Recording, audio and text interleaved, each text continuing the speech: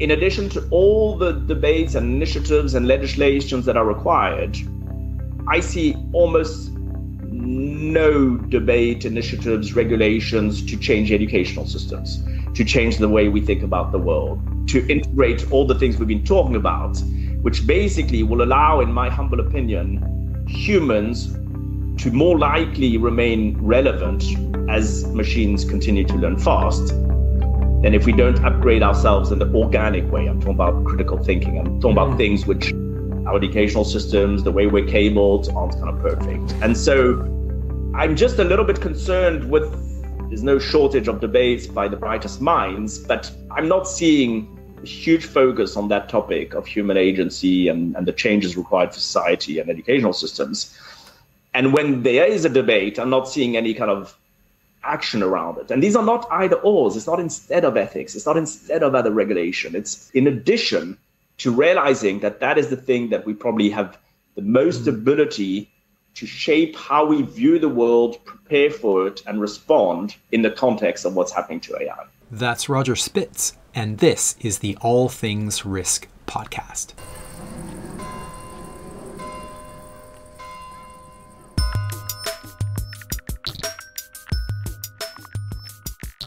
Welcome and welcome back to another episode of the All Things Risk podcast. I'm Ben Cattaneo. I'm your host. This is my show, and so much of what we do on this show is all about something that we might understand intellectually, but is very difficult to embrace in practical terms. That something is uncertainty, which is a fundamental part of our lives. And as a result, in order to live our best lives and to make the best decisions for ourselves and for the organizations and groups with which we are a part, we need to acknowledge uncertainty and sometimes apply different ways of thinking and operating in order to best embrace it and to succeed. And I talk to people on the show who do exactly that. They embrace uncertainty successfully. And these people can be found in almost all walks of life, and we can learn from them. And that's what All Things Risk is about. Today is no different. In fact, we go rather deep on this topic. My guest is Roger Spitz.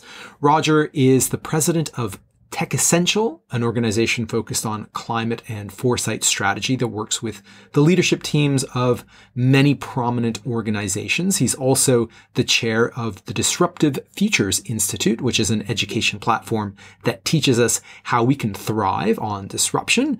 He has spent 2 decades in the world of venture capital and investment banking, advising CEOs and founders. He is based in San Francisco, and for the purposes of this conversation, Roger is the co-author of The Definitive Guide to Thriving on Disruption, Essential Frameworks for Disruption and Uncertainty.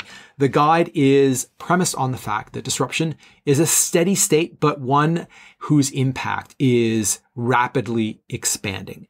It is a very comprehensive and I think well-packaged and very practical set of tools and guides and frameworks and a whole range of other good things for showing us how to be more resilient to this era of disruption and how to seize opportunities. And this involves casting aside assumptions that are no longer true, throwing out old playbooks, rewiring our mindset, embracing the unknown, and taking agency over our own futures. This one is a very interesting, nutrient-rich conversation. We get into everything from AI to Zen Buddhism. So let's get into it. Here is Roger Spitz.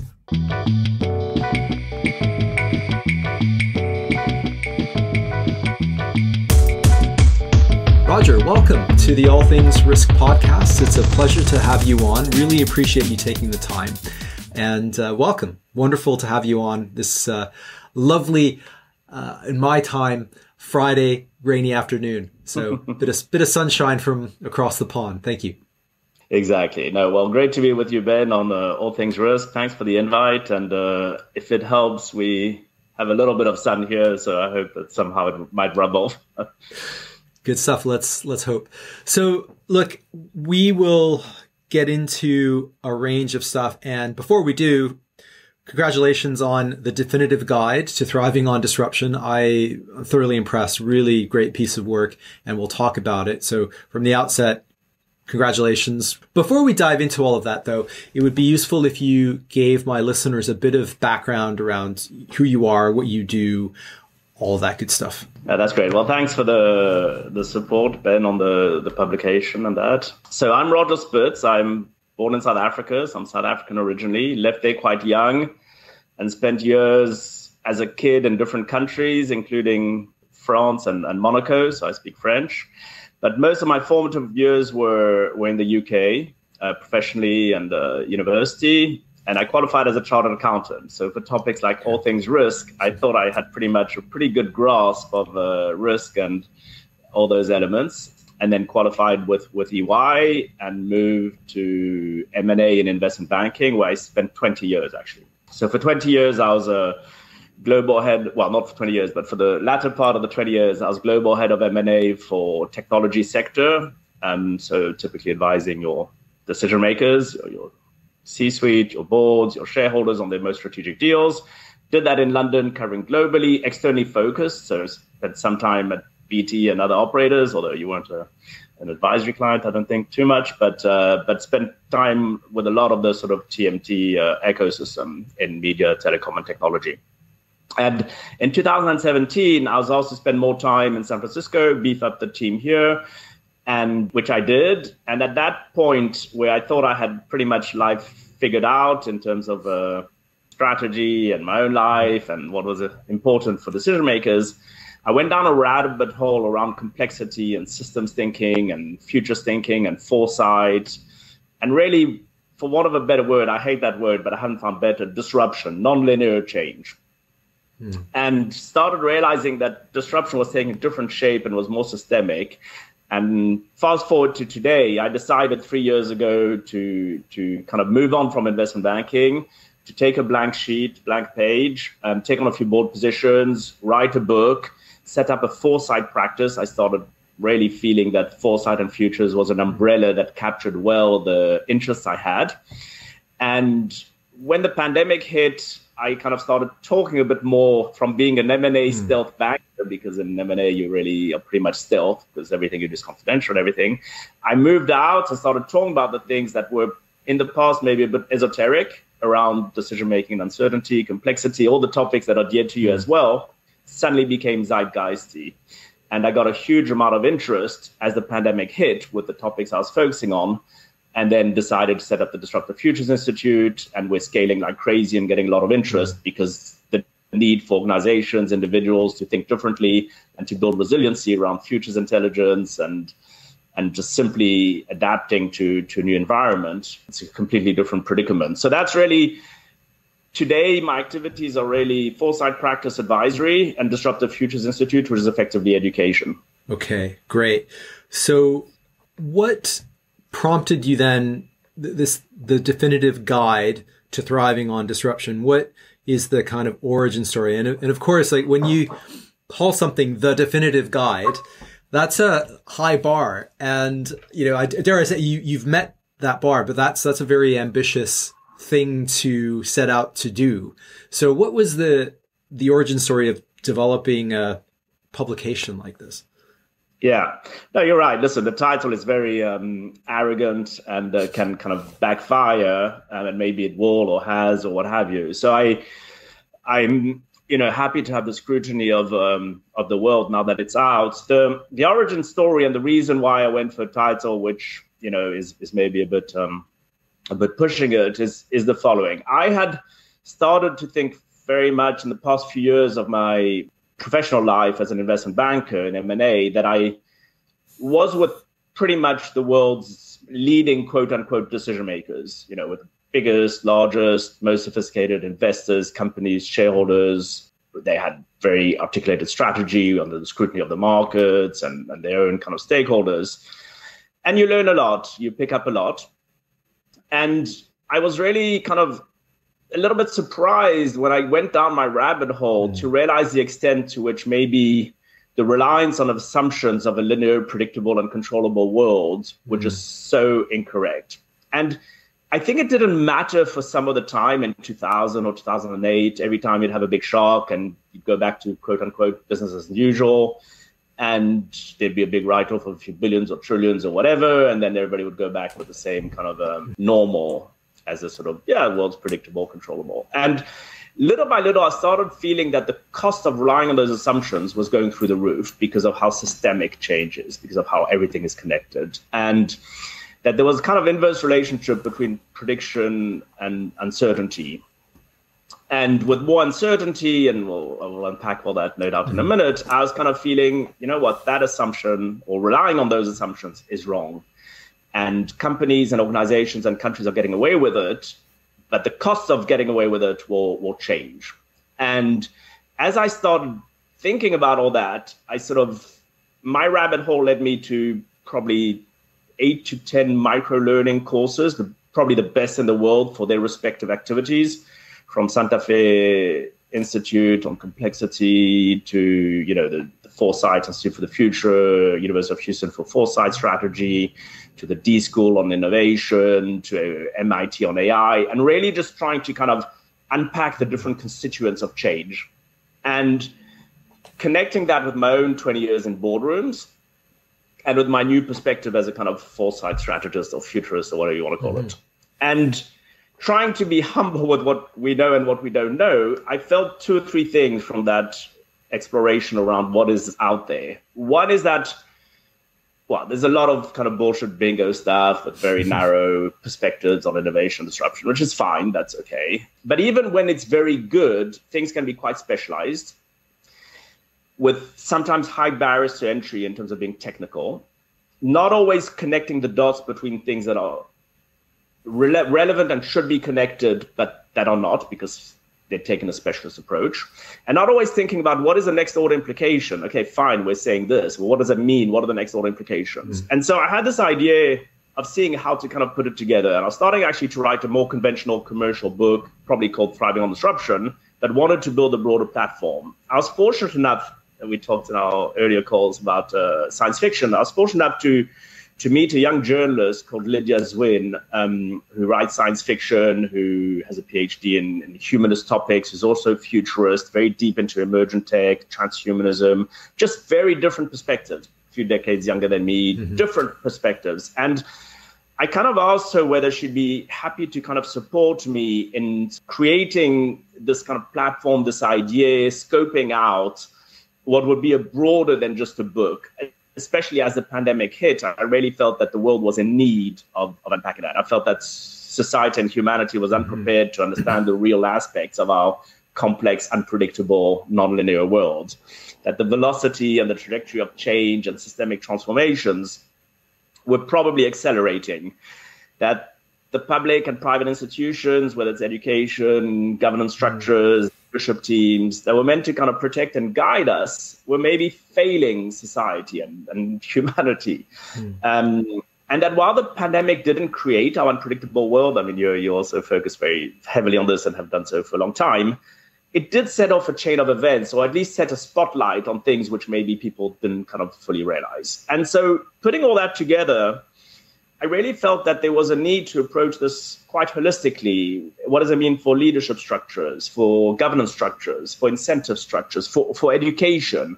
What are the unintended consequences around climate and technology and everything we know, both positive and negative? We take life quite neutrally. We try and be balanced. And with humility, what does it mean in terms of the responses we need and the sense making? And so building on the amazing, a lot of what we have in the work is referencing other people, and that very little, not much is meant to be proprietary.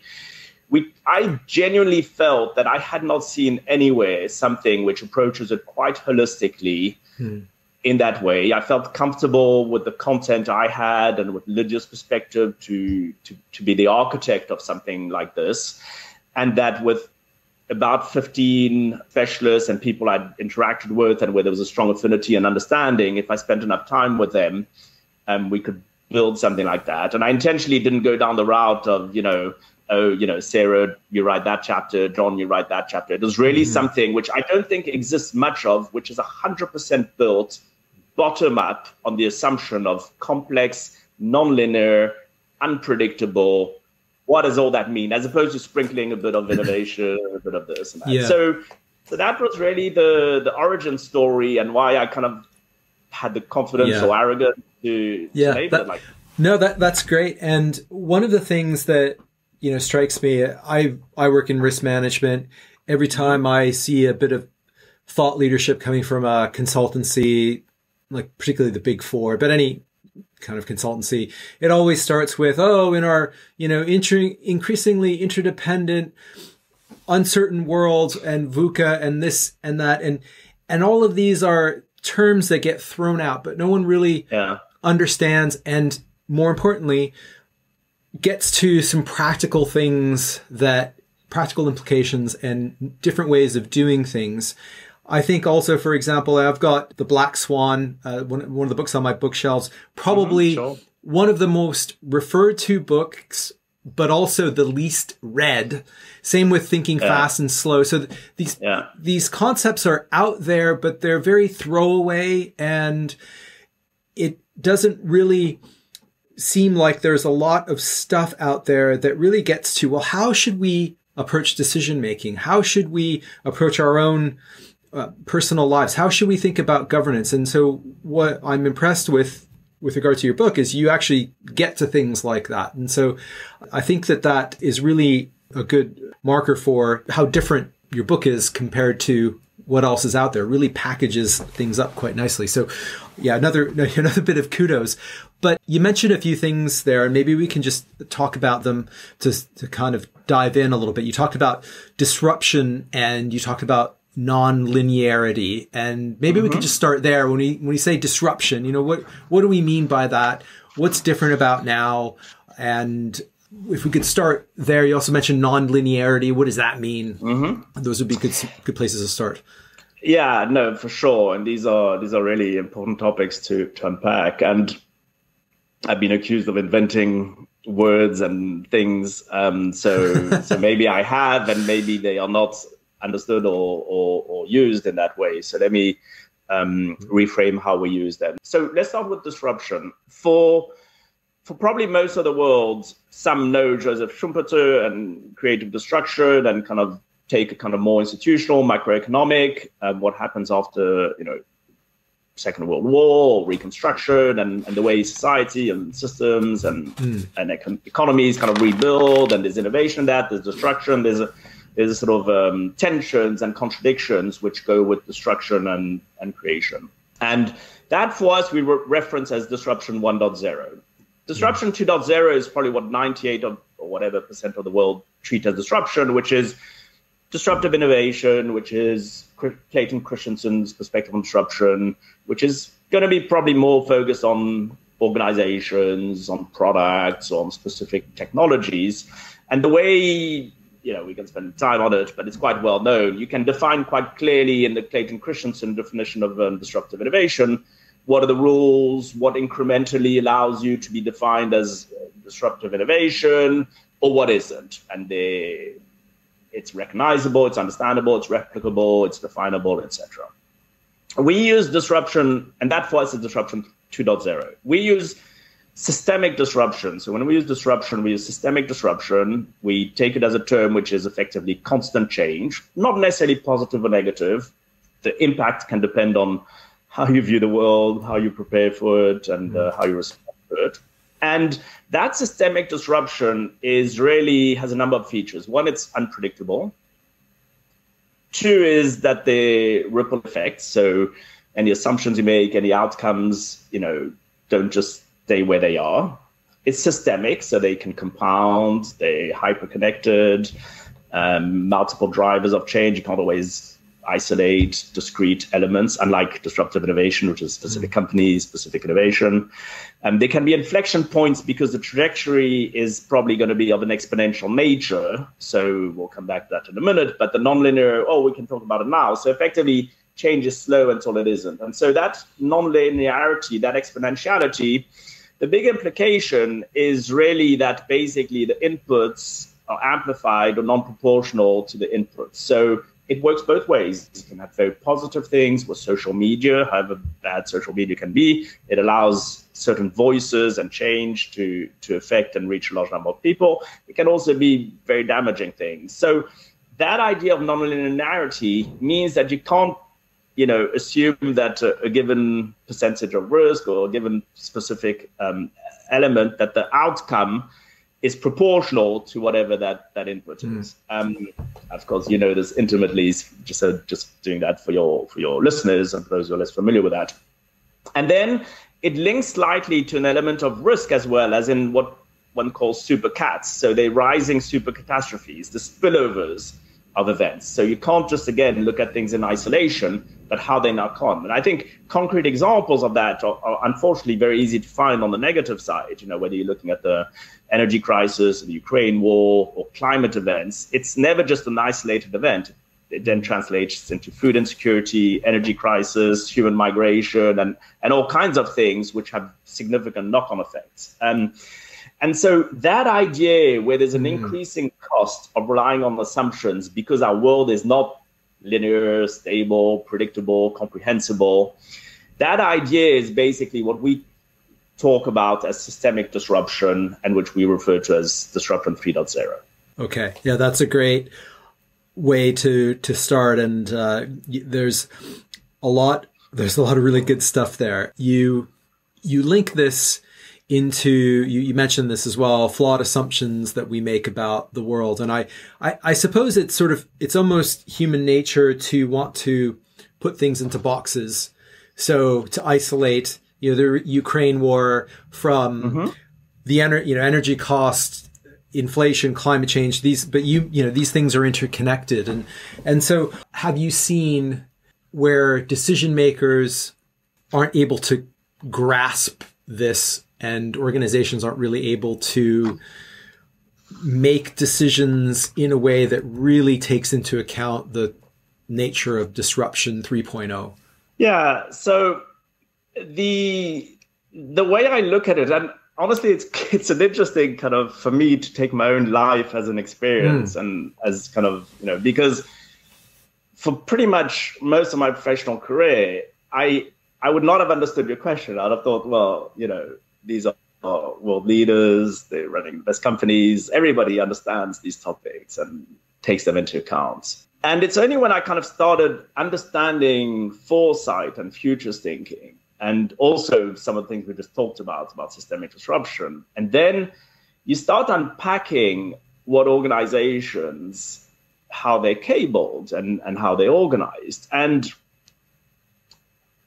I think there are two things that are happening in terms of, if I understand the question, in terms of how or why are organizations not able to kind of have sense-making, decision-making, and responses that take into account systemic disruption. And why would that be the case if that is so prevalent? Why wouldn't they? And so I think there are a number of things which are, the assumptions that organizations and people make, and they're relying on the assumptions. But if we were to dissect it, I think there are two big factors happening. One is a lack of appreciation of risk, as simple as that. I think you for sure, many of your listeners, but will know that risk is effectively, the outcomes, the variables, you have a sense of the occurrences. So, how likely are you of dying from lung cancer if you're a smoker?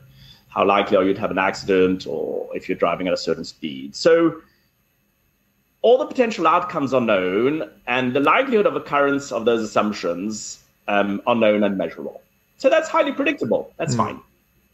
And in that context of known knowns, or to some degree known unknowns, you're okay with that. A lot of organizations are cabled like that. Now, then there's another debate, even with what one calls risk, whether one's really responding in the right way or not, or whether you sometimes, that's another matter. But generally, risk is kind of more manageable. Then you have uncertainty. Now, uncertainty, the future events, but you might not know the occurrence. So that might be, for instance, will China end up being the number one economy in the world? And here the probabilities of the occurrence of each specific event are not known. So you might have sort of, the risk is you throw the dice, fine. The uncertainty, you might have one future state, we're trying to be number one, second future state, third future state. And while you might not know precisely the probability or even be able to probabilize each of them, you have a sense of those three future events. Now, with deep uncertainty, which is one notch up from risk, which is uncertainty, and then with one notch up with this uncertainty, you don't even know the future states. So you don't know the events or the occurrences that might arise. You clearly can't probabilize them. You don't even know if they're happening or not. The stakeholders don't know or can't agree on the resolutions or the possibilities of those events themselves. And they are extremely connected to our earlier discussion around how systemic the world is. And so this is like, what is the extent of the impact of climate changes for sea rising or for the world being submerged? Which parts of the world? By how much? By when? I mean, New York, LA, is it a little bit? Is it, just a little flood? Will singularity arise? When? What shape? Biowarfare? Will we live in space, on Mars? And when you add all these, you have absolutely no idea of these possibilities, future outcomes. And that's deep uncertainty. Now, most of our world is more deeply uncertain than that. And so when leadership teams, organizations, to your question, are behaving as if you don't see the risk, it's not there.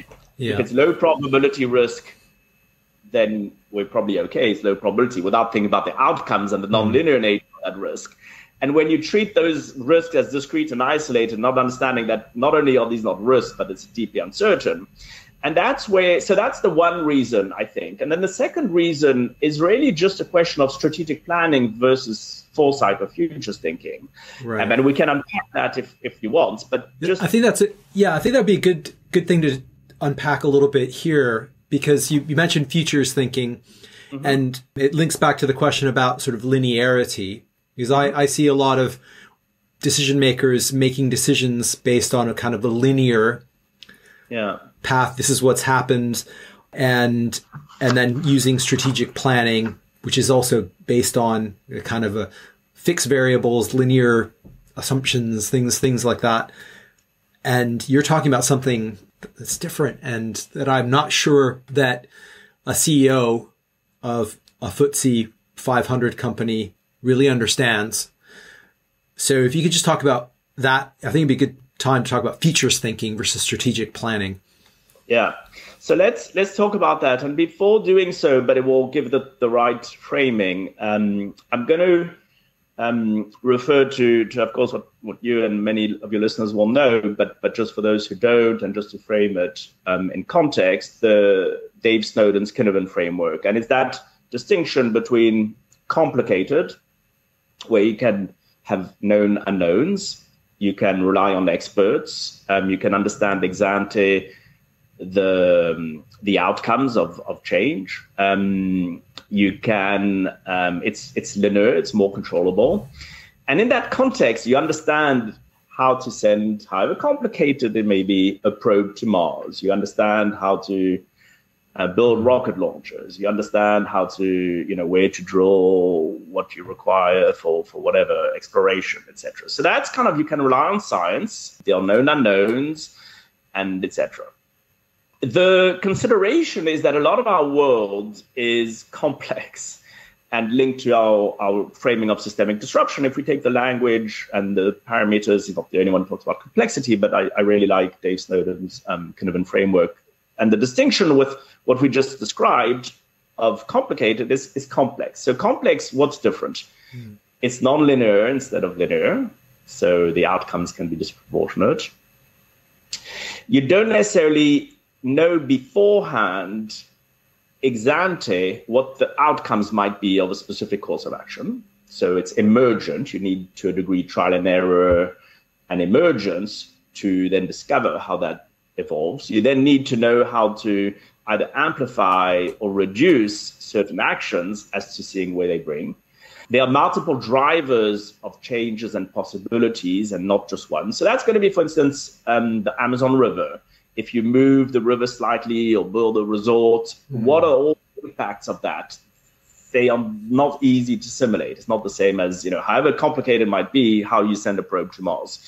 And so that complex environment is the one we live in, which has the features of what we call systemic disruption. Now, what does that mean for strategic planning versus futures thinking? Often a strategic plan will, first of all, be thinking shorter term horizons than futures thinking. That means probably the next few months, the next quarters, 2-3 years. Now, with exponentiality and with certain drivers of change, and when you think about the next order implications, they may not materialize within that time frame. Of course, it's not an accident. Incentives determine outcomes, as Munger says. So if the governance structures, the leadership teams, the terms of leadership, the duration, the incentives are built in a certain way, people will focus on specific timing, which is shorter. They often focus on milestones, a strategic plan, instead of thinking about an emergent behavior. You're looking for the answer because you're constantly thinking, let's get a specialist, let's get someone with experience, there must be an answer. Great if you're in a complicated environment and they're unknown knowns. If they are unknown unknowns and it's emergent and there are not necessarily any right answers beforehand, well, you should maybe be asking questions instead of seeking answers. You should be looking for questions to ask yourselves as to why not, what if not, so what, as opposed to finding answers. You're going to behave in a strategic plan as if you have that comfort that the world is controllable, linear, that it's stable, that it's contained, as opposed to systemic, non-linear, complex with spillovers. You're going to be able to think that you can model uncertainties.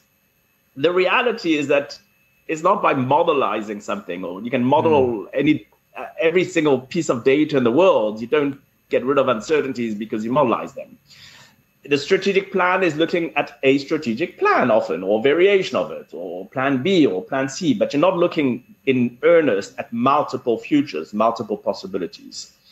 You're having a deterministic view on the world. If I do A, B will happen, as opposed to thinking about indeterminacy and what that means for decision making. And you're constantly just analyzing data, processing it, absorbing the noise in it, instead of picking up early signals or things which may have less data, or really making that distinction between noise and that. And so that's really, for strategic planning, focusing on predictions and assumptions and relying on those assumptions, as opposed to thinking about accepting uncertainty and the plurality of the world. So foresight and futures thinking is really that. Its origin is, in the 1970s with Herman Kahn and the Rand Corporation on the kind of more institutional side, when the world realized after World War II that the end of the world was a possibility, that you need to build in things which might seem unimaginable.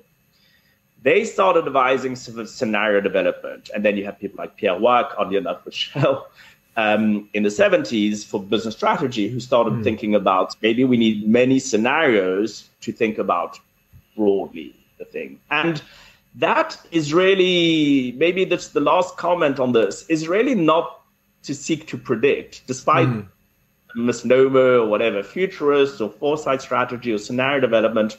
The idea is not to predict. It actually doesn't matter if what you kind of imagine is correct or not. What matters is that you're imagining a broad set of possibilities. You're building that muscle of resiliency, of adaptability, of a custom to change and to uncertainty and to decision making. And so you're scrutinizing both the opportunities and the risks of things that may not be as kind of vanilla, and also the possible consequences, again, both positive and negative, of the outcomes. Not, and in nonlinear, the outcomes are not necessarily proportional. And so all of that helps you basically better prepare for the unexpected. You can't sort of say, oh, I didn't expect it. It wasn't, your job is to think about the unexpected. And so anticipating certain possibilities will mean better preparation. You'll have a broader view of the world, which gives you that anticipatory decision-making and governance. That will inform decision-making today. So again, another misnomer is that if you're thinking long-term, it's to make a decision in 10 years' time. No, all of that is actually informing your decision-making today around building resiliency and futures intelligence. And for those things you can't predict or don't predict, because again, we're not looking at prediction per se, you're looking at better preparation, you're going to be better able to respond as and when things arrive by virtue of having built more resiliency into structures, systems, etc. Mm-hmm. That's a great summary. And I like one of the quotes that you have in the book. I can't remember where it was, but it was the one from Ernest Hemingway. It was from The Sun Also Rises. How did you go bankrupt? 2 ways, gradually, then suddenly. And it strikes me that a lot of leaders are really operating under that kind of worldview, that if you focus on the short term and not thinking in terms of alternative futures, then the gradual may become sudden. And maybe that's, we can talk a little bit about, maybe that's a feature, not a bug. Maybe it's you talk about incentives. Maybe everything's sort of designed for short-termism. But but anyway, it's a very useful way of looking at the world, and it reminds me of a quote that the future is plural, right? It's futures. Yeah. No one really knows, and it's kind of a fool's errand to try to predict. That's really useful, and I'm wondering if we could also just touch on, you mentioned that the constancy of disruption, that it feels like we're at a time historically where we've had the Russia-Ukraine war, COVID, before that in the US there was Trump, and we've had Brexit here in the UK, and so many things that it should appear by now that this is just the world in which we live, right? That there'll be another thing, and it will look probably different from the last thing. And we should just be accepting of, just sort of letting go of this sort of linear world. Yeah. So it's very important what you've just said on so many different levels. And it ties in very much, maybe it's not an accident we're having this discussion today, with our own thinking. And it's really not that the world has necessarily changed, and it's not necessarily that it's a problem the way the world is. I mean, the world is the way it is. Feel free to challenge it. It's kind of not necessarily going to flinch or adapt to your worldview. Maybe your view of the world needs to change, and maybe that's easier to fix, although debatable, than the world itself. Yeah. And so there are a few thoughts around this. I think, first of all, I personally don't think it matters that the world is the way it is. Actually, first of all, it's just the way it is. There's no matter or not matter or whatever. I think the issue is when the governance structures, the leadership, the incentives, the education systems are not acknowledging the nature of the world as we described it, are not allowing you to give you the tools to make sense of what that world is and how to respond to it. I think that is really the challenge. And sometimes one understands full well the nature of the world and what it is, but just the incentives make you ignore it. So there are different levels. I think if you're in good faith and you're brought up and you go to school, our educational systems are not focusing on these things. They're focusing on how better to answer questions for which we already know the answers, the kind of known knowns or the known unknowns. So the educational systems aren't kind of allowing you to think about all that. And then a lot of the governance structures are intentionally focusing on what's easier, which is next few quarters, measure it and forget the rest. And so there's a lot of disconnect around that. Now, 2 things I just want to add, because it's really an important observation. This change is a constant, effectively, is what you're saying, and that's just the way the world is. If you take Eastern philosophy, I know we talked about it and exchanged on it, it's actually the way Eastern philosophy considers a lot of the world. The idea of mujo, impermanence, the world being transient, is something which, even the Greeks, Heraclitus, you never put your foot in the same water twice, because you change, your foot changes, the water changes, etc. The idea of wabi-sabi, this idea of acceptance of transience and imperfection.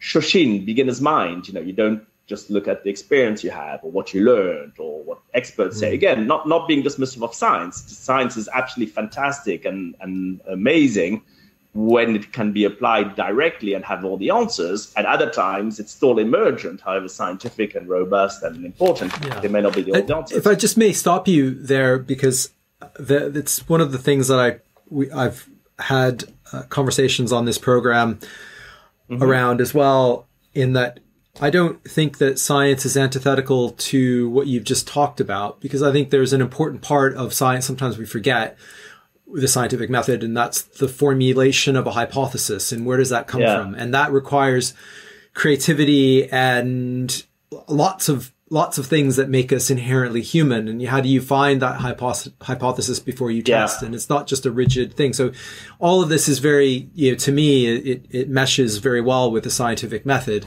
As we sometimes forget that when we talk about science, we often talk about proven science, as opposed to the entirety of the scientific method, which of course, most of us aren't involved in formulating and testing hypotheses of like whether or not the universe exists and, all these kinds of things. But it's really important to bear that in mind. Sorry, I thought I'd latch on to that. No, it's so amazing that you raise this, because a few years ago, I'd never even have thought about justifying or explaining, because there was no such thing as kind of the scrutiny of anti-science or conspiracy or whatever, or it wasn't at scale, let's say. And it's only more recently that I kind of find myself having to kind of think about it. But you're absolutely right. I mean, it goes without saying. And it's all to do with the difference between complicated and complex. When it's complicated and you have unknown unknowns and you have known unknowns and known knowns, and that you can use science and it's already proven and you have the answer and you know how to produce whatever vaccine or how to whatever. And indeed, it's the emergent nature of life, of discovery, of scientific discovery included, etc., which means that one can't just rely entirely today on certain aspects when they're unknown unknowns. But it has the role, what you've described is actually essential as part of that emergent discovery process, and that's scientific discovery. So that's essential. And if you take the projection, and think about just life more generally, and, we can unpack it later if you want, but from a existential philosophy perspective, if you didn't have uncertainty and unpredictability, life would be pretty dull. And I'm not just saying that in jest. I mean, even just philosophically and existentially, it would mean that your life is predetermined. So what allows you to have agency, freedom, and choice, whether it's for whatever emergent things, is precisely because you don't have predictability. Yeah, it's sort of a Zen koan. It's a bit of a mind fuck, if you like, because if we knew everything, then everything would exist. There would be nothing to discover. And it's almost like I use this in the context of discussing. I'm not a startup person, but the startup world is sort of, lots of startups fail, but there would be no startup ecosystem unless all the things existed. But of course, all the things don't exist. So, if you're looking at founding a startup, the thing doesn't really exist in the world. Well, that's precisely the point. And it's just this sort of, anyway, it's a bit of a Zen koan, but you're right. It kind of is in many ways, it's the fuel of what gives life to human endeavor, or what gives energy to human endeavor, because we don't know everything. Anyway, a little bit of a tangent. No, but it's related. Yeah. This may sound like a bit of an esoteric kind of conversation to some listeners, and I would like to take this to an individual level. But let's say for organizations, if there are some things, and you have a little bit of a framework here, if there are a few things to do differently, what would you advise? How does one thrive in this environment? If you could just talk, maybe you have this sort of high level framework that you call it AAA, or however you describe that, or maybe maybe you want to take this somewhere else. For someone who's listening up until now and they say, well, this is all interesting, but it sounds all very theoretical. What should my organization do? What should I do? What are some practical things that I can start doing and thinking about? Yeah, no, for sure. So we do have a framework which we put an acronym on, we're not the only ones, and not necessarily just trying to be marketing. But the idea is the following. The idea is that, and again, to our earlier discussion around the origin story, a lot of publications or peers or thought leaders or what have you can be quite focused on a specific, this is the futures thinking method and this is anti-fragility, and so we went quite broad, and we thought, well, what are the ingredients to basically making sense of responding best and decision making in the context we described? And we feel it's basically three key ingredients, which is anticipatory. So that's really the futures thinking we described earlier, as opposed to just strategic planning. And that is, at its most simple, it's really imagining the unimaginable, including a broad set of possibilities, including some which we might not fathom or understand. So that's and by the way, before sorry to interrupt, but sure. For listeners out there, that there are methods to doing this. Like this has been around for a while, right? Sure. And the method that you mentioned, Pierre Wack and everything. And the idea isn't, as you say, it's not to predict, but you could outline a couple of extreme futures that would be very relevant to one's organization that one could look at and then use to start making some decisions and do a little bit of planning now. So sorry, I didn't mean to. No, for sure. There, you're right, because it's not a well-known kind of subject matter. So not only are there methods, it's at least you can go in a structured way at least half a century and more if you take it in a broader sense. You can study it at a master's level, you can study it at a PhD level.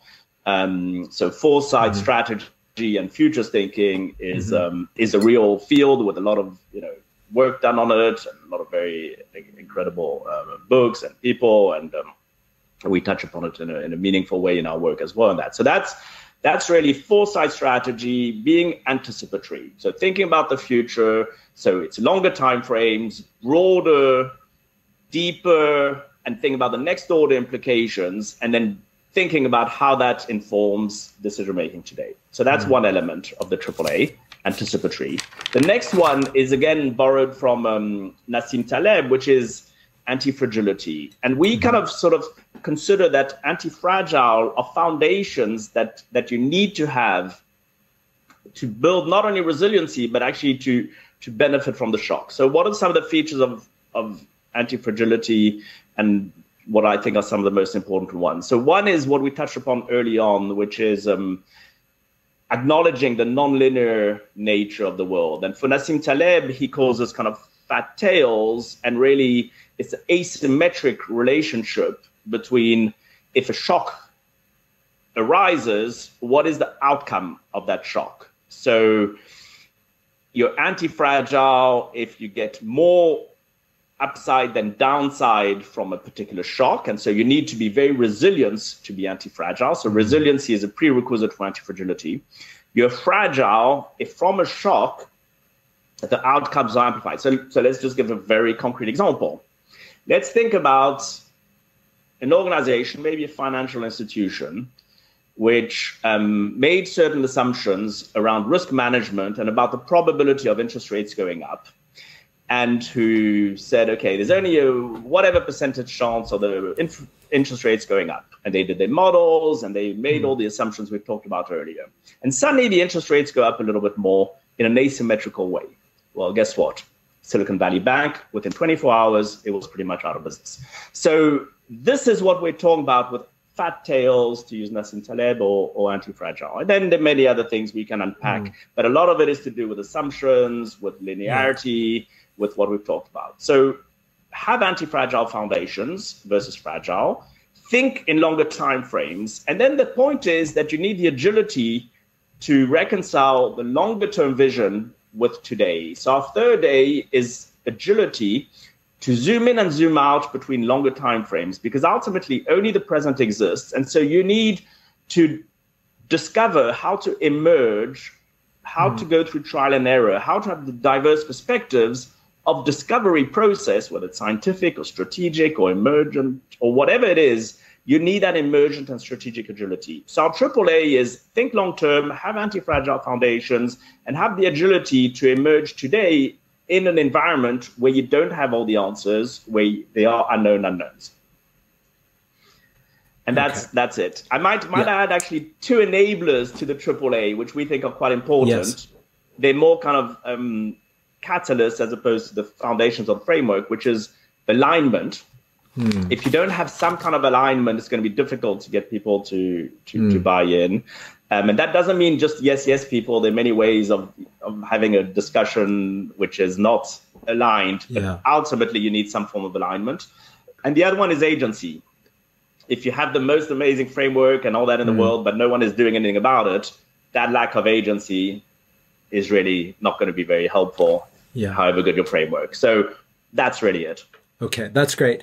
So where I'd like to maybe go next is to talk a little bit about how you, or the parts, the volume 3 of the guide around your life, right? So the individuals and how you talk about things like updating and disrupting oneself and just, I think we all are suffering from dealing with all the constant change, some more than others.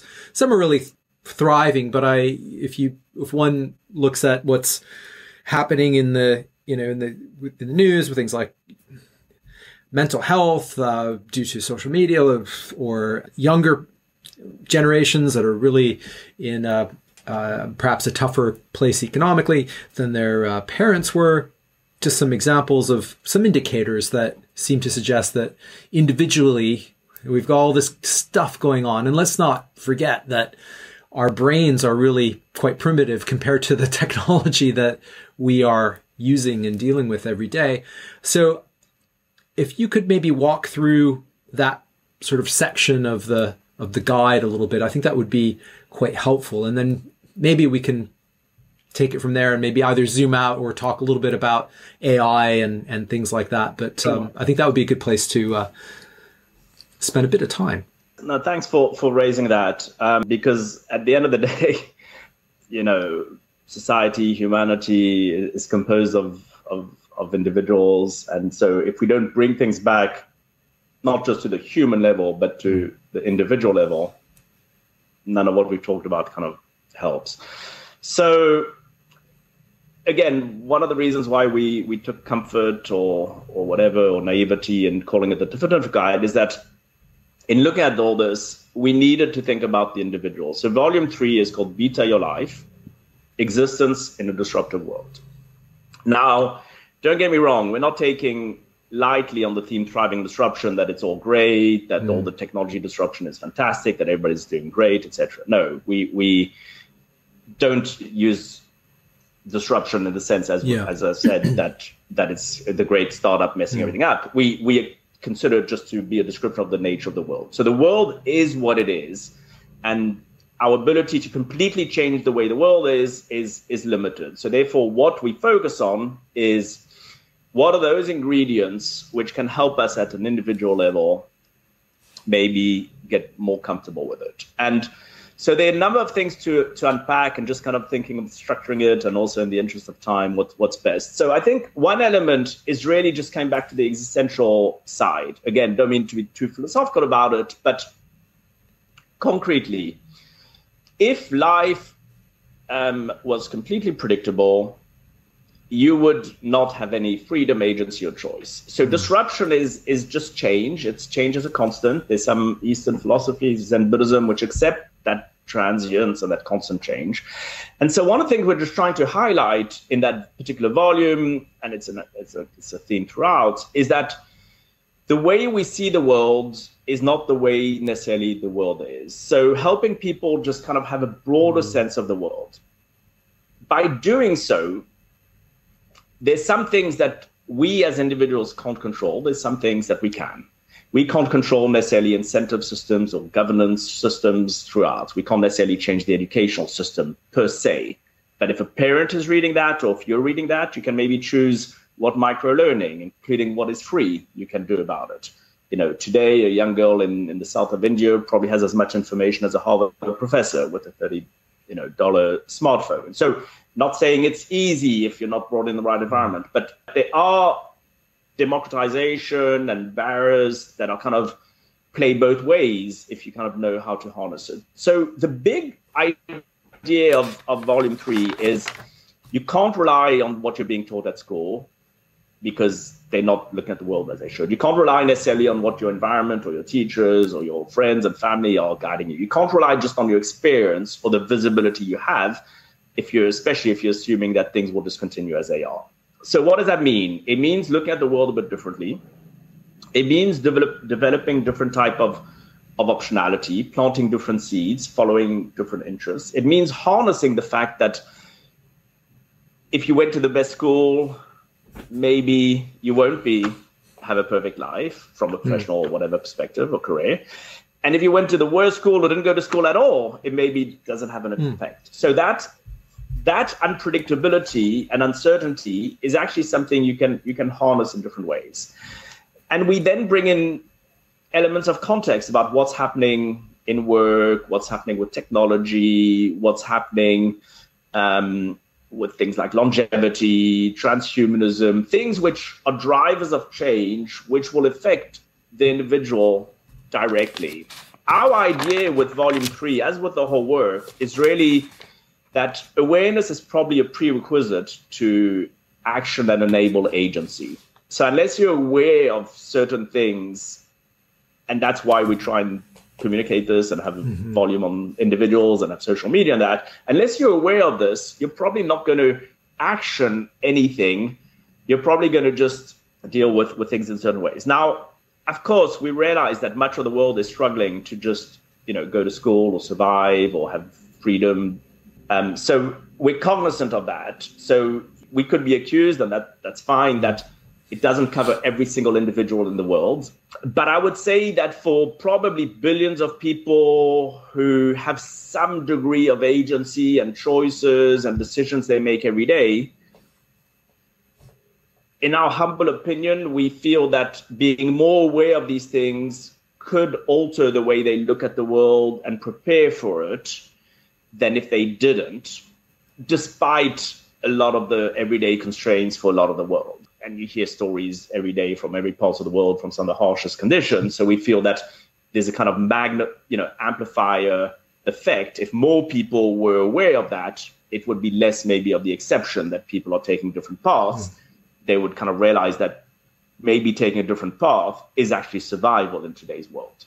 Relying on just the kind of cookie cutter or playbook or whatever kind of experience or educational system one has is not. So it's really just kind of unpacking that as best we can. We try to lower barriers to entry than some technical books. I'm not saying it's perfect. It's, it's still difficult to read, but it's all relative degrees of difficulty. We're not trying to be dogmatic or technical.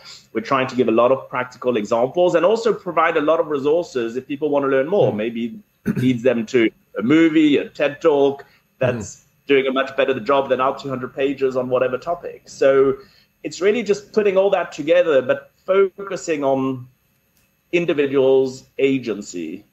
Yeah, it's a very, there's also that Buddhist thing about attachment, right? That I think we get very attached to the past or a certain future or a certain thing. I think a lot of the drivers for some of the divisiveness we've seen in the world have to do with attachment to maybe a past that didn't even really exist. Speaking here, I'm thinking more about Brexit as my reference point, being here in the UK. There's it's hard. I think there's a bit of a letting go, but also of embracing uncertainty. And I think more skills that that people have to do that, the more that one's going to thrive. So I think you do a good job of bringing some of these things up to the surface. Just in the interest of time, I would like to dive into AI.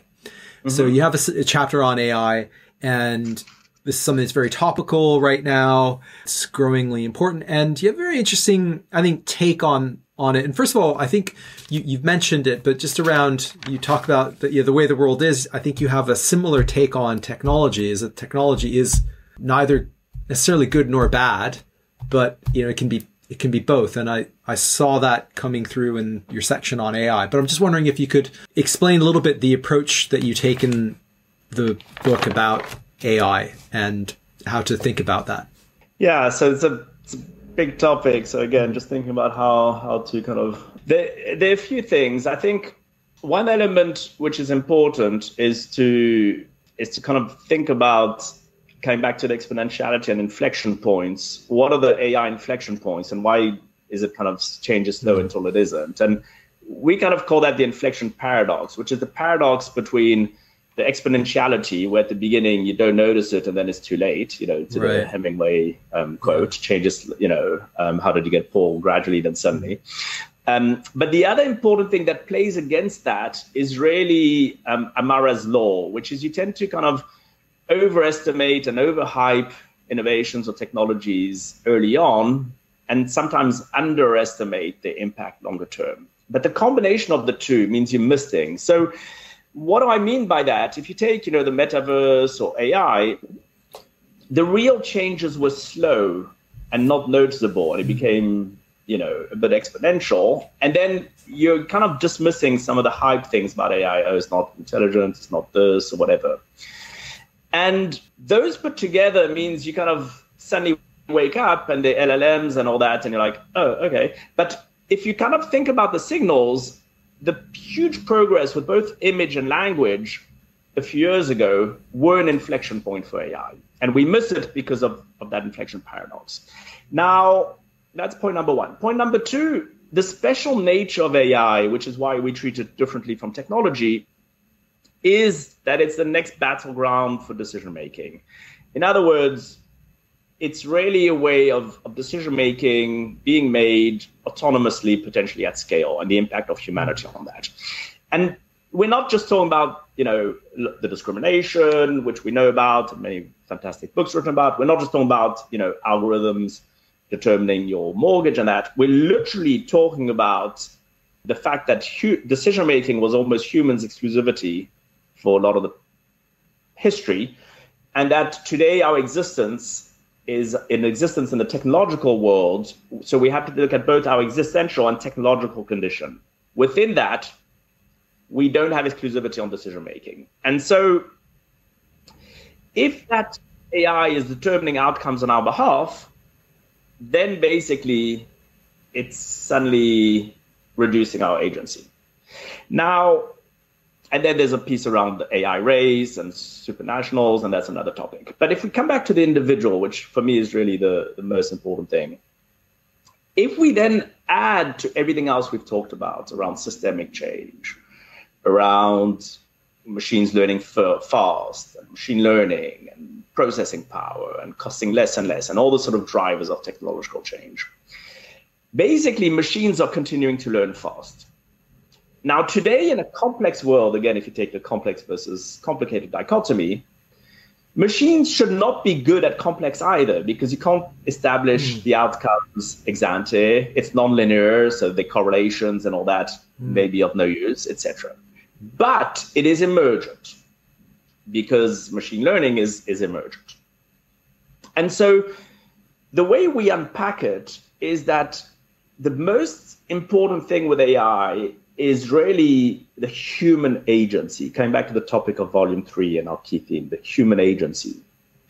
What as humans are we doing to understand the nature of the complex world, to understand how we make decisions in uncertainty and unpredictability, to upgrade our educational systems and governance systems so that we are better able to understand and make decisions in complexity?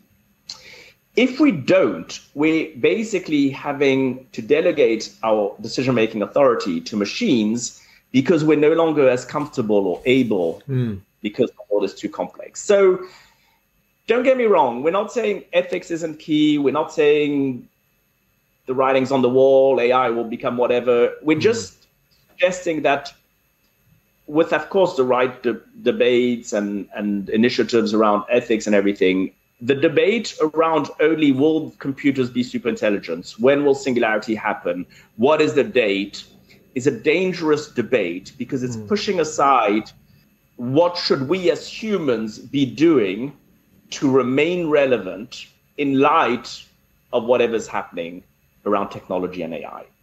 And so I see a lot of people, even people I respect, who are, critiquing the Hararis and all the scaremongering around AI, saying, no, they don't, they're just machines, we're more intelligent, we have agency and all that. Yeah, we do today, and we have an edge on computers. But what are we doing with computers that are learning fast to maintain that edge? What are we doing to adapt?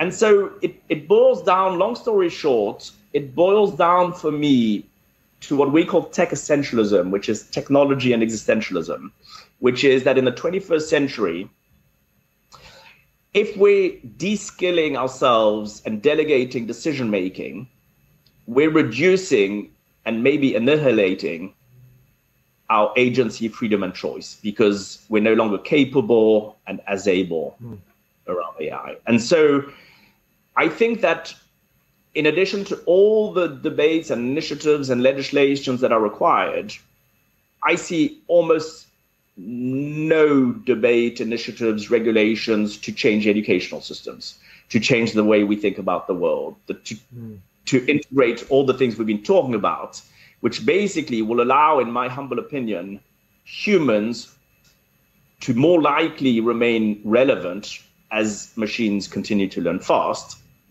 than if we don't upgrade ourselves in the organic way. I'm talking about critical thinking. I'm talking about things which our educational systems, the way we're cabled, aren't kind of perfect. And so I'm just a little bit concerned with, there's no shortage of debates by the brightest minds, but I'm not seeing a huge focus on that topic of human agency and the changes required for society and educational systems.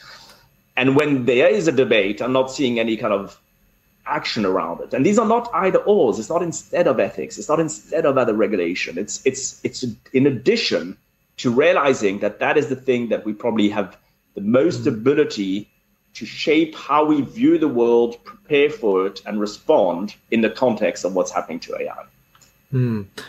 Yeah, that's very interesting. You reference a piece of research around the David Deming, the growing importance of decision-making on the job in that section, which I kind of latched on to because the ability to work with AI as humans is, I think, quite essential. And I do think, and I do see a lot of shortcomings in how humans make decisions in organizations. And I think it's a very relevant point. Is that what you're referring to with regard to the educational system and teaching skills such as thinking critically and being able to work with technology in a collaborative way? Or was there another reason why you included a reference to decision making? No, I think it's all of the above, right? It depends on what point you are at life. I think when you're kind of younger, it's thinking about models like maybe Israel, like Finland, like why are those countries more innovative? Why, what's different in the educational system? Why is Israel have more patents per habitant or more breakthrough R&D than any other country in the world? What's different in terms of the way they're cabled? What's different in terms of the educational systems? And one thing you notice, there's a different line between military and civil in Israel. And one thing you notice is that, however good the Stanfords and all that are in the world, they're still focusing on becoming even better at mastering the things we know, and answering better questions which are articulated and which have known answers. How much is focused on completely unknown, never seen before, etc.? How can a tiny country with less than 10 million people like Israel in the early 90s realize that cyber was an existential risk and become the world leader in a technology that didn't even exist, that's changing every day, that needed to be defined, and give 16, 18, 20-year-old kids the ability to kind of be tuned into that and to develop that industry better than anybody else in the world? What are those ingredients? And so it comes back to the complicated versus complex. A lot of the educational systems are focusing on known knowns, known unknowns, developing expertise, specialists. Not only are they siloed, but they're also specialists, not necessarily connecting the dots with other things. What are and then some if you think of the complex, then that's not necessarily being done. And so the complex is the educational system, which is whether it's decision making or sense making or critical thinking or whatever it is, that where there are unknown unknowns. Sorry, Ben, I didn't mean no, I was just going to dive in and just ask, what are the things that educational systems should be focused on, which you just mentioned right there.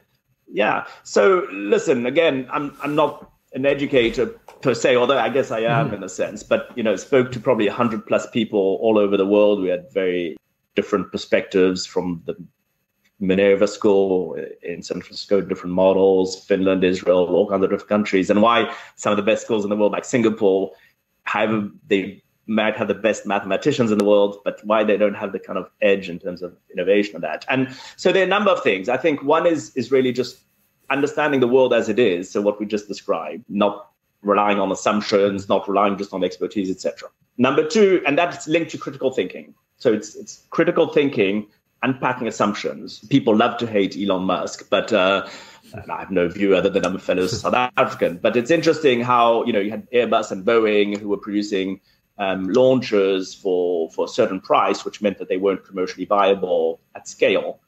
What is critical thinking that allows you to realize that actually the cost of building a rocket is only 5% of the total cost that Boeing and Airbus do it. And it's not because they were cheating the DoD or anything. It's just simply because that's what they've always done. Those are the experts they relied on. When you kill all the assumptions, and when you take a blank page, and when you apply Shoshin, beginner's mind, what does that look like? And that muscle it's the difference between innovation and invention, right? Instead of incrementally improvements, instead of building on knowledge, it's when things don't exist, when things are impossible, when they're unknown unknowns. That's what you need for complexity, because they're unknown unknowns, because climate, because our societal challenges, because technology are situations which are unprecedented. And so if all we're building is the capabilities to incrementally think better, answer better known questions, we don't have the inspiration, the imagination, the improvisation, the mindset of achieving the impossible that goes with that. And then you have things with trial and error and failure. Talk about risk management. It's your expertise. What happens in the US if you're worried that your kid falls and cuts his finger, that he's going to be sued by the school, by the playground, by the planet because he cut his finger, versus in Israel where, 10 kids will go to a junkyard, break their leg, build stuff, fall, and do all kinds of random stuff. It's that difference between trial and error, experimentation, emergence. And it comes back to, because that is our context, that is where we need to make sense, decide, and respond to events. That is the challenges we have are complex, they're deeply uncertain. And so somehow it closes the loop. I'm going to make a final comment on that. Your question, I think, was, what does education need to be? And hopefully I've touched upon some of those things. The one final comment I want to make is just for those listeners who are less versed in systems thinking and how do you actually affect change in these complex systems we're describing. Worldviews, assumptions, and education is the highest lever for change. It's stronger than incentives or structures or regulation. So coming back to our starting point, which is, what is our environment? What is the world? How do we resolve our most complex problems? Unless we address our worldviews and our assumptions and education systems, we're missing out on the biggest and strongest lever for change. Some change is ineffective, and even effective change, not all change has equal impact. And so when you think about all that, you can see how what might seem like a bit of an esoteric or whatever topic goes down to the fundamentals of why are we in the predicament we are as society, and what do we do to think about resolving these complex changes? Are we creative enough and able to problem solve ourselves from some of these complex problems? That's a very good point. You mentioned sense making as well there. I'm just wondering if you could just quickly explain what you mean by sense making for my listeners as well. Yeah, it's a word which, again, people like Dave Snowden unpack in a very, very detailed way in the Kinnavan framework and that. But we use it as much as in that way as in just what one could imagine it means. So you have novel situations because of the unpredictability and nonlinearity of the world. You're constantly, or more often than not, having situations which are new, for which you don't necessarily have a set of answers or playbook to follow. So you can't rely as much on expertise or on experience. And therefore, there's a requirement to make sense of what that environment is. Even if it was complicated and you could rely on a playbook, you still need to make sense to say, oh, this does seem to have the criteria and the features where I can just simply follow the playbook. Because it's not as if you can't rely on many situations on science and experience and playbooks.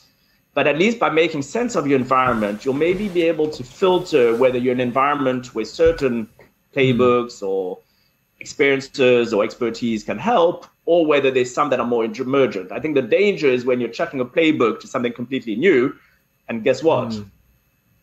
It's the wrong playbook. And that happens, all the time, every day, even with inflation, with Yellen. We thought we could control inflation. We thought we had it. We thought this. That's fine. And that's a good playbook in a linear, predictable, controllable world. And I'm sorry, but the best economists in the most advanced, or one of the most advanced industries and countries in the world, basically had absolutely no idea where inflation was going, no idea where it would go, no idea how to rose there, no idea how to predict it, no idea how to control it. But they used a playbook which assumed that they had full control over it, understood it, and whatever came out of the model was correct. So it's important, that sense making, to know that maybe we're in an environment where there may be situations other than the one we expect. And therefore, we can't just throw a playbook assuming 100% on a particular outcome. Yeah, it comes back to critical thinking and having a bit of your kind of radar to uncertainty, and just being able to ask, why do we do things this way? Why do we have this? Where did this playbook come from? And maybe you realize it's a playbook for, I don't know, American football, but now playing soccer, real football. Soccer. Yeah, real football. Exactly. Exactly. Yeah, good stuff. I am just conscious of time, but I did also just want to touch on climate change and the climate, some of our challenges associated with climate. And you have a section on it. You have a chapter, I believe, on it. And I'm just wondering if you could maybe provide a few thoughts around how would what we just talked about apply to climate change. Sure. So big topic. We'll try and kind of give two, 3 points of application. So I think the first one is that idea of tipping points, inflection points, critical mass, right? They work both ways. We talk a lot about the tipping points in terms of planetary and irreversibility and the dangers, but they also work for watershed moments where we can reverse the way organizations do things or industries operate, etc. So take, the number of factors which are leading to phase out gasoline cars. That's kind of tipping point for the positive. So I think the first one is to kind of think about those areas, especially when they kind of positive action that can help the energy transition around tipping points. The second key aspect, I think, in relation to what we've discussed is that distinction between point solutions, incremental versus transformative innovation. And transformative innovation, you can only really have if you take a systems approach. And so for us, the 4 elements around transformative innovation versus point solutions. And point solutions, it's the latest app or some technology that kind of works, but scale or doesn't integrate with, doesn't really, drive the change integrated in our complex, So the elements which I think support transformative innovation, what is to harness the virtuous inflection points we talked about. So different drivers to that. It's never going to be just one thing, but it can be a combination of regulation, new technology, changing consumer habits, although the onus shouldn't be on consumers, but it can be the virtuous inflection point of the result of other initiatives, which mean that you adopt things differently. The second thing is to avoid those point solutions, and therefore, from a maybe startup or technology perspective, not relying just on technology, but I think at the stage it's clear that you can't just rely on one thing and exclude technology from the equation of possible solutions, is to avoid what we call the commercialization valley of death. Well, actually, it's not our term, but which is, a lot of things work in isolation or not at scale or not integrated to the rest. And, normally the valley of death for startup or new technology is, you don't receive funding or you don't prove it. I think the challenge with climate is that you can have all the funding in the world, you can have something that's proven in a controlled environment, but because of the features we discussed earlier, it's kind of more difficult to scale. So that's the second point, to avoid the commercialization valley of death. The third point is to drive effective systemic change. So really focusing on the whole value chain of the drivers of change. So it's not just regulation or just technology. It includes our earlier discussion, education and assumption and worldview is actually the highest lever for change. Yeah. And the fourth one is building resiliency, understanding that you need resiliency in the systems. And so that means many different things. It's not the same for country or city or for an operator of hotels or for one's individual life, but how to build resiliency. And, I work with a company that focuses on futures intelligence called Service, that focuses on climate intelligence. And climate intelligence gives a very practical dashboard, unpacking what are the possible eventualities depending on your asset base or your footprint for these uncertain longer term events, but for which you need to make maybe certain decisions, investments or CapEx today. So those point solutions versus transformative innovation, it's really inflection points, commercialization value of death, understanding and appreciating the levers of change in systemic worlds, and then building resiliency. And I think, there's no quick fix. These are very complex problems, but at least acknowledging that and addressing that. So obviously a press release saying I'm doing whatever and greenwashing or whatever doesn't fall with anything effective. It's evident because simply those are surface events. So if you look at the levers for change, surface events do not really change anything. Or if it was just SEC legislation, it would be, transparency and disclosure and feedback loops. They'd be helpful, but not as strong as changing the structures and the governance and the incentive or the education that allows organizations to think differently about what they produce, how they produce, etc. Yeah, that's those are very good points. I'm just conscious of time, but kind of before wrapping up, I also wanted to ask you just a little bit about governance and institutions. And it seems like a lot of the institutions that we have, they aren't working properly for, the digital age, analog kind of institutions, whether or not we talk about the, post World War II institutions or national institutions.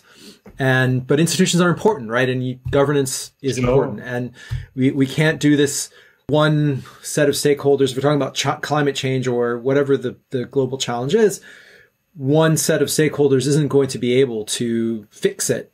And so, or get us to a better place. And so, maybe slightly philosophical, but maybe let's just take it back to a practical.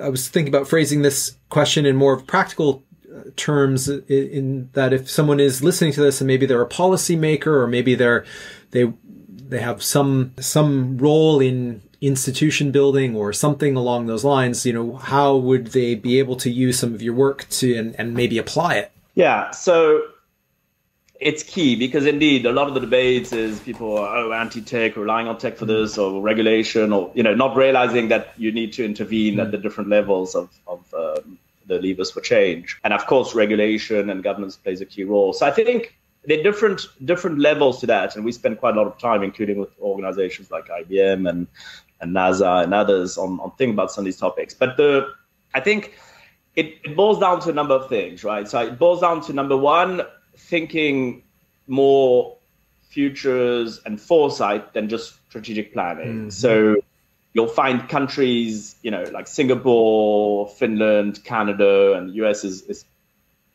improving it. The UK as well, but it's more capability than kind of throughout the entire government and systems are starting to have, foresight. But The important thing about foresight and futures as a kind of capability, but the important thing about it is really to move from just having a few people or department or budget who are thinking about these topics versus, so everything we've talked about, futures thinking or foresight, versus having it embedded in government and policy. So, is it just a few people you pick their brain on for something? Right. Yeah. Are they, is it like Wales that you have a ministry that's responsible for future generations? Is it like Finland that as part of the parliament, you have people focused and they have certain rights and they inform legislation and they're looking 50 years ahead? Is it like UAE? Not that UAE is perfect for governance, but from a kind of futures perspective, they have a ministry looking just at the future, thinking about 50, 100 years, and that's driving the other ministry. So one thing is kind of embedding the mindset, the philosophy, etc. Again, because education is so important. The second thing is that there's no kind of isolated answer or fix. So you need to have ecosystems whereby the government is playing a role alongside private stakeholders. The gentleman who did the second forward of our book, he initially set up, he was a PhD in futures, and initially set up the futures practice with the Air Force in the DAD. It was the first time. So you're starting to have that. And what's very interesting is that, historically, a lot of the military, everything is classified, etc. He was starting to think about, okay, what are those areas where we need to work very closely with private, with technology, with companies, and what needs to be classified and what doesn't. So once you have embedded that capacity, it's interacting with the rest of the ecosystems. And then, sadly, the third most important thing, and this is a tricky one, especially in the US, because lobbying is borderline synonymous with corruption, is really understanding that incentives determine outcomes. Yeah. When you have, the rifle lobby paying senators and the legislation, which is kind of reluctant to whatever, we know exactly where that is. When we have certain of 10 companies that are driving X% of the emissions and that are influencing through whatever think tank, and that becomes legislation. So again, it's systemic. It's understanding some things we talked about. All that is linked. There's no quick fix, but the more people understand that, think like that, operate in these open ecosystems, for those who are in good faith, they're more likely than not going to be able to do something more effective than if they weren't aware of these things. Okay, sure. Those are some really good points. I think it's probably a good place to wrap up. But was there anything that you wanted to mention you don't think that we got a chance to cover?